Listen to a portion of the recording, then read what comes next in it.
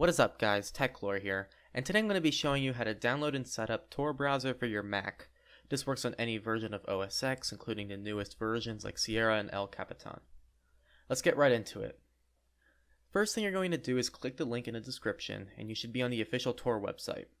Make sure the title says Tor browser for Mac and then click download Tor browser. Patiently wait for Tor to download, and after it is finished downloading, go ahead and open up the file. After it is open, drag the Tor browser icon into your applications icon and give it a few moments to copy. After it is done copying, go to your launchpad and find your brand new Tor browser icon. I advise moving it to your launcher so you can quickly access it, but this is completely optional.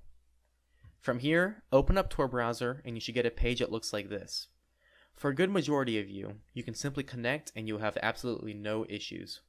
Click connect and patiently wait for it to connect to the Tor network. After it is finished connecting, the browser should automatically open up and give you a welcome message. I made a video explaining all the security settings in Tor so you can be as secure as possible. I will leave a link for that video here on the screen and in the description. I highly recommend checking that video out if you want to be as secure as possible when you're using Tor.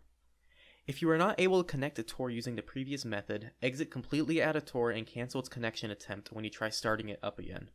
You should end up back on the original connection page. Click on Configure, choose Yes, make sure Connect with Provided Bridges is checked with OBFS4 selected in a drop-down menu. Click Continue, select No for a local proxy configuration, and now wait for Tor to connect. If you still cannot connect to Tor after performing these steps, leave a comment below and I'll try to help you out as best I can.